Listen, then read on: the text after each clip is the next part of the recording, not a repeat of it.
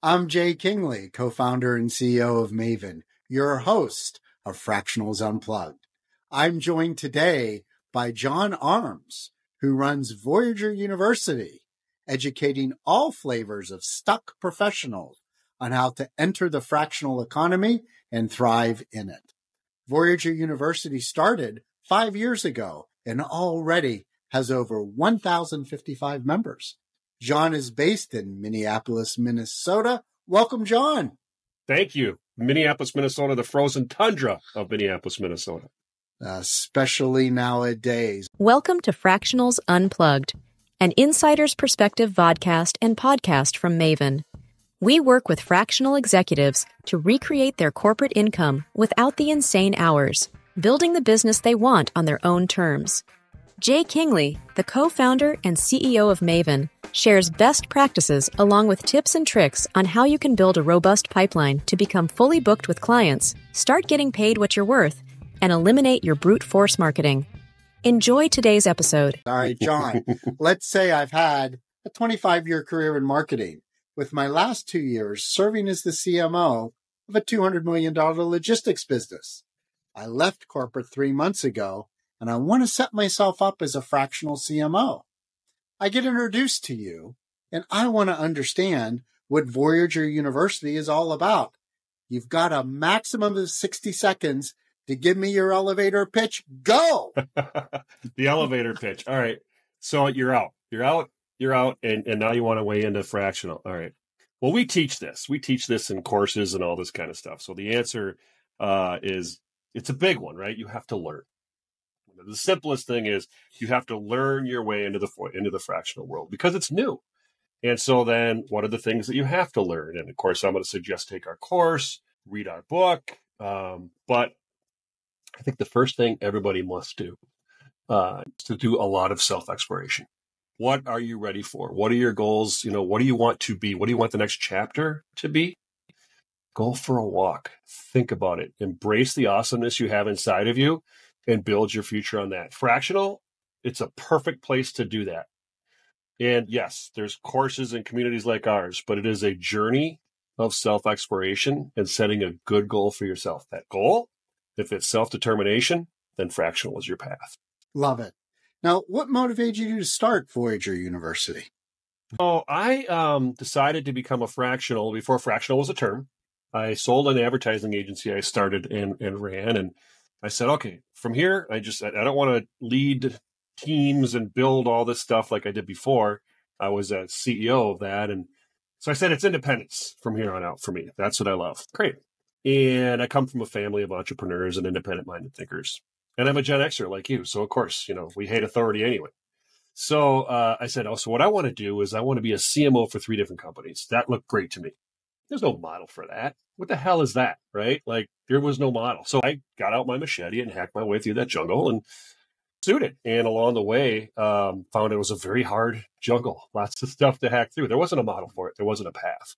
And so as I learned, I'm like, well, this is going to happen to a lot of people. This model makes a lot of sense. So I better start taking good notes so I can help others learn a path into, we called it then the gig economy. How I can help others, right? I'm like, yeah, America loves self-determination. A lot of us don't want to work for somebody else. We're very capable people. Let's sort of create this path. And so I created the trail, wrote it all down, came across my business partner, Jason, who's really the smart one in the duo here, created all sorts of education on what we learned, and we continue. We learn every day, like fractional changes every day. So we're doing new education all the time. But that's what motivated me was it's a path that really helps the American economy. So I wanted to forge it. So that's what motivated me then. And it's what motivates me now. It's very interesting to me. And by the way, thank you for putting me in the Gen X. I'm actually the tail end of the boomers. Oh, man. Well, but I like taking years off. That's sure. Do it, man. Stage. Do it. Right. I remember in the 90s when the internet was becoming a thing in the business world and everything was going digital. There was this very strong view encapsulated in, among other things, free agent nation, that you would see people leave the big enterprises and contract independently because the internet was going to dramatically lower the transaction costs of doing business. Now, here we are 35 years later, and it's now happening. with fractionals. But those who really had a lot of foresight would have said it was inevitable, but would have underestimated the amount of time. But we are here. It is not going to reverse. This is a trend that will continue, and you are in just at the right time. John, so take me through the benefits that I'd get as a fractional for becoming part of your community. So there's two things that really matter for an on-ramp into fractional. And I said the first one earlier, you have to learn. There's just a lot to learn. We're educators. We've chosen to create a university for fractional as an industry. So our community is a community of educators. So yes, we teach. We have other teachers coming in now to teach aspects of fractional. We have cohorts. So it's a learning community.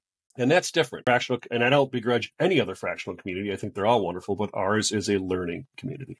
So the benefit, of course, is you're going to learn. You're going to learn from the coursework. You're going to learn from the members. We've got all these wonderful feeds of information, like learning is learning. It's absorbing information. And so that's the key benefit and what makes us different. We're not going to place anybody. We don't do that. We're not going to, that's just not our model. And it's not what we're good at, but we are really good at teaching. And so the benefits are, they all anchor to learning and advancing through gained knowledge and intelligence and living this fractional life. That's the primary benefit. And I think that your focus on education is a big differentiating factor. You're not just bringing people together to say, okay, here's some cool people, talks amongst yourselves. Right. Nor are you a placement agency. Right. But you're really fulfilling, I think, a gap in the marketplace, given the huge influx into the fractional world. Mm-hmm. And while once you're engaged with a client, there are a lot of similarities, although some differences with how it used to work in corporate. But the entire business aspect is totally different. Most of these folks have no experience and have had no training in how to do that. Yeah, there's so many dimensions to learn. Like when we teach our 101 boot camp, we teach on two aspects. One is the operations, like how do you set it up, do it, go, sales, biz dev, like all those things that you did not learn when you were in 30 years in a manufacturing company, right? It wasn't part of the dynamic there, and that's okay. So you have to learn that stuff. That's usually where people's head starts. Usually it's like, how do I sell? And what's that look like? And is there a CRM and what are the tools? Got to have them. That's great. The second part, the part I teach, because I'm sort of the woo-woo in the mix, is there's these energies. There's a lot of mindset in this space. There's a tremendous amount of mindset. And it's really, really to understand it, grasp it, reach into it. For me, because being half of the education arm of Voyageur U, I'm passionate about it. I love it because it's a lot of self-discovery. Jay, a lot of people, they come out of corporate and they just know how awesome they are. They really don't. They're like, yeah, I've been in a lane for 25 years at, Fortune 500X. And, I hit 50 and I got laid off because I think it's amazing, all that, right? And it's just diminish. Right. And society does that. Society says the older you are, less value you have. It's not true. It's not real, but it is out there. Right. I'm not saying ageism isn't real. I'm saying when people perceive their value to be decreasing because of their older. So the inverse is actually true. The more you're on the earth, the more wisdom you've gained. And guess what businesses need to advance? Wisdom. So the self-discovery part, the energies, we talk about community energy and giving energy and gratitude energy and these things for people to learn as they enter fractional. So, and always new stuff. We learn new stuff. So we're like, oh, time for another course. I love it. Now, given that you engage with so many fractional executives, can you share your perspective on what you see are the biggest challenges facing fractionals today? Sure. Is imposter syndrome.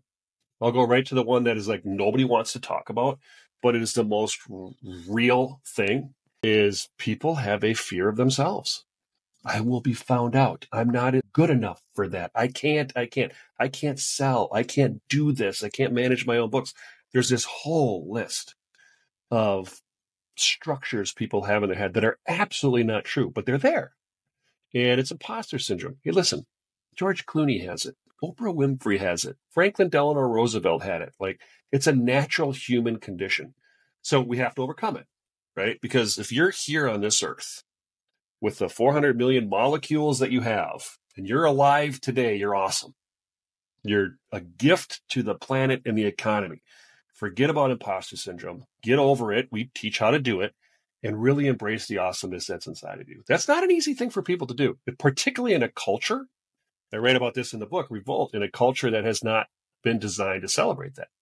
The transactional nature of the status quo economy, which has been very much a shareholder economy, has not been about that at all. So imposter syndrome, probably the top one. Number two is probably their fear of sales. Absolutely. I hear both of those on a regular basis. Yeah. Well, I want you to take a half step back and tell me, what have you learned from doing Voyageur University that you didn't know when you started it? I would say I have learned the immense hope and opportunity that has yet to unfold in the American economy. I did not know how much brilliance, motivation, aspiration, capability lied latent in the status quo workforce that is now becoming set free.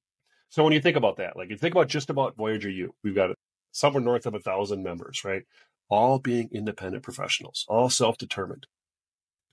Well, what does that mean for the economy? Well, nobody's serving a Fortune 500 business in the space, right? We're all serving those businesses that are trying to grow. And all of a sudden, all this wisdom is leaned into these wonderful businesses that can now tap into that and advance. Like, what does that do to our country? Nothing but amazing things. So that's one thing. Then the other part is those people like you and me, we have books in us. We have side hustles in us. We have taco trucks in us. We have cleaning business. We have all these things that we could and should and want to do, but being trapped in a 9 to 5, which is actually a 6 to 6, and then work later, has not allowed that to release. So I have learned that the potential we have in fractional it's incalculable. It is just, I think it's the biggest gift in innovation in our economy that we've ever seen. Very inspirational message, very uplifting, and we need more of it. I have to tell you. Yeah, we do. People have to realize that they're awesome. So speaking of being awesome, what advice would you give to fractional executives? People who are currently fractional it's kind of probably sound a little bit like a broken record, but to be in a constant state of learning and to be in a constant state of helping. So the learning part is almost self-explanatory. Whether you're learning about yourself or learning about your craft or learning about where things are going, it only serves to help you, right? So do it, right? I mean, being part of Fractionals United or Voyageur U or taking our course or just learning on fractional, reading books about it, it's always going to serve you, right? But then in a constant state of helping, that's context. So in the way in which you do fractional well, it's not a very self-serving thing, right? You make a good living, you make good money, you do the wonderful thing for yourself, but it's for others. You know, you're helping a small business. You're not just plugging into a business to play a role. You're helping a small business that's been struggling to kind of reach its potential. It's very fulfilling. And so that's the advice I give people is like, all right, so think about what you do in a context of give. Read Bob Burg and John Madd's book, The Go Giver. It will help you advance yourself and those you serve. So what would it cost me to become or to join the over 1,000 members of Voyageur University? Sure. So there's two things that you part with from your wallet. One is the monthly membership is $20 a month. And that comes with that'll get you in, it gets you to the community and you can connect with people. And we have an infrastructure for that. Super, super helpful. Part one. Part two is our education is, our Fractional 101 bootcamp. That's $799. The 102 and 103 that are coming, those are, I think, $399. So there's some higher price point items, but of course, value, the learning, it's, try to keep it super affordable. We know what it costs to get a coach. We know what it costs to, if you're going to go through a placement company, for example, you're going to be giving up tens of thousands of dollars of money. So we're trying to put our stuff at a price point that people can afford in advance where the price point doesn't hinder their progress. Those are the $2 amounts you part with in Voyageur. We'll come up, our book is $10. We try to keep things as low as we can and still keep the lights on. Well, I don't think anyone could argue the affordability of what it is that you're doing. Not to mention the ROI, come on, is off the charts.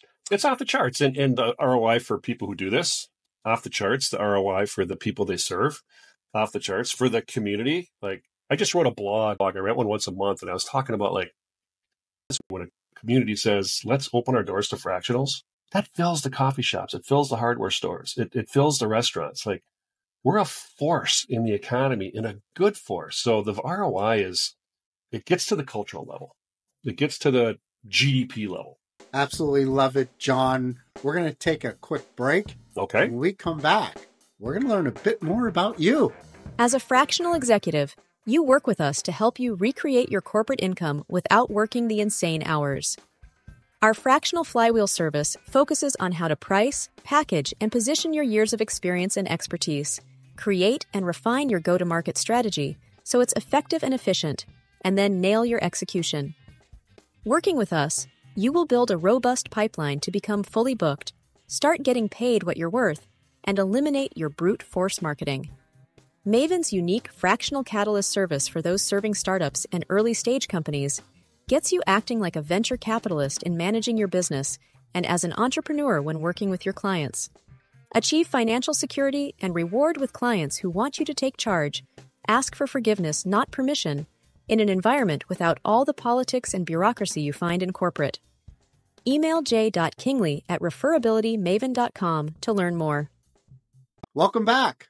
We're talking to John Arms, who runs Voyageur University, educating all flavors of stock professionals on how to enter the fractional economy and thrive in it. John, I want to find out a bit more about you, and let's start with, what is your biggest professional accomplishment? Oh, boy. I'm going to go recent here. I think my business professional accomplishment, and it's not my accomplishment, it's one I was part of, was Frac 2023. Was taking everything that fractional can and needs to be for America and people who need it and giving it a center of gravity, a place, a home, a conference. I'm still buzzing from it, and it was a month ago. And so being part of that, because there was Rob Smith and Liz Otteson and Carol Fraser, and like there were so many people that made that happen. I was just one player of many, but that was an amazing accomplishment. It still is. It's blowing my mind to this day. For those who aren't familiar with Frac 23, give us the short version of what it was about. So you know how South by Southwest is a thing for people who love music and that kind of culture?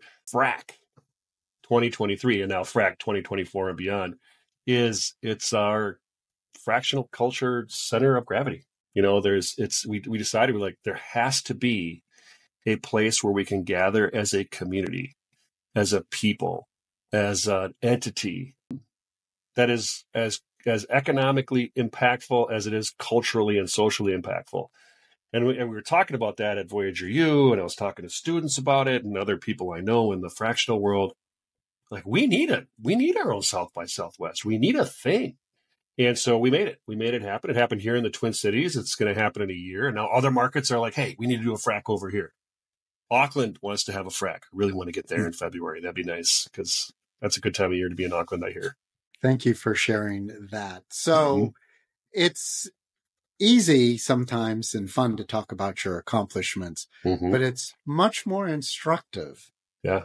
When I ask you to share what's been your biggest professional failure, but I really want you to focus on the learning. So what did you get out of it? How did it shape what you do today? So many to choose from. I make a habit of failing because I think that's just life. And so my biggest professional failure, that is a good question. I'm going to try to pin that down a little bit. I think my biggest professional failure was staying in the corporate world for too long. If I think, of all the failures, believe me, I have a line list a mile long. But I stuck around in corporate. I did the status quo thing, and I was a servant to the corporate world. I had an agency. So if you think it's bad being in corporate America, be a servant of corporate America. It sucks.